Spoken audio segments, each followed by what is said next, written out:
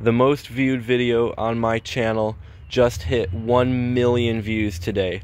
That is hard to believe. Just like 1,000 subscribers, I never ever thought that I would have 1 million views on a video that I made.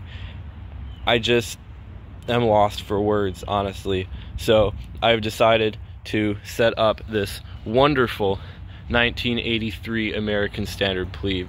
This is definitely one of my favorite toilets in my whole collection, and I just decided to show it off again. So as you can see, I haven't really cleaned it up very well, but it does look pretty nice on the inside.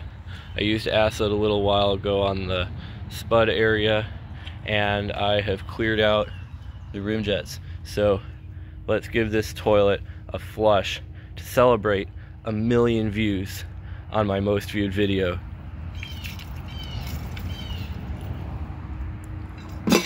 I appear to have forgotten the tank, so if you will excuse me, I have an alternative option. So let me just back up here real quick.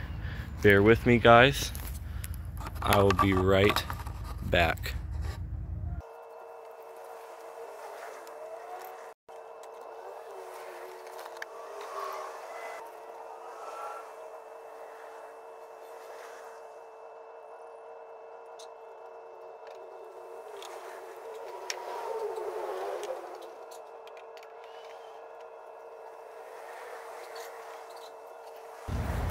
How does it look? This is my all-new self-supported 18-gallon high tank, and I think it looks amazing. But what matters is how well it works. So I'm going to give you a view of the progress inside the tank, and I will show you the flush on this 1983 American Standard Plebe when that is all done filling.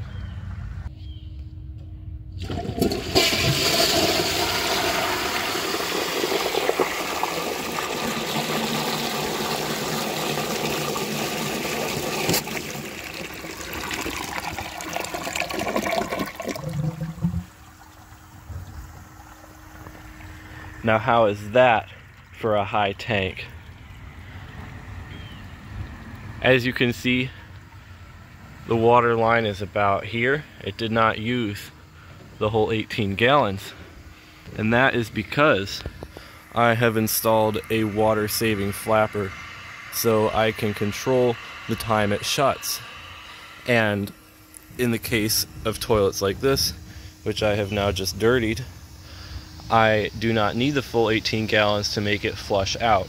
So that allows me to give them a full flush at whatever water consumption they work best at. And this, I believe, is going to replace the old 5-gallon bucket that I have sitting right over here that I've been using since 2019 or 2020 when I originally made the setup. So this from now on is going to be my high tank, and I think you guys will like it. So let's wash this off real quick, and I'll give you guys one more flush.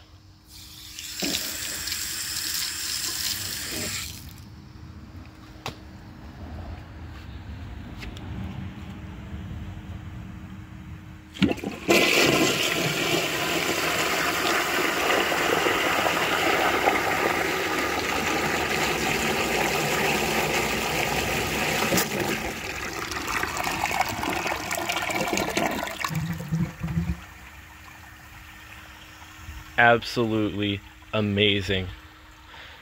So thank you guys for watching that video 1 million times, and I am so glad now to show off my brand new high tank setup. So I will make a video on this later, how much this cost and what materials were used, so that if you guys want, you can build this in your own yard. So anyway, that is about it for this video, and I will see you guys next time.